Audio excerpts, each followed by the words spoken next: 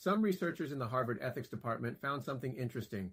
Within the next 10 seconds, you'll understand what I'm talking about. It appears that pharmaceutical companies routinely orchestrate and finance ongoing educational initiatives for physicians, utilizing a channel known as an MEC, or medical education company.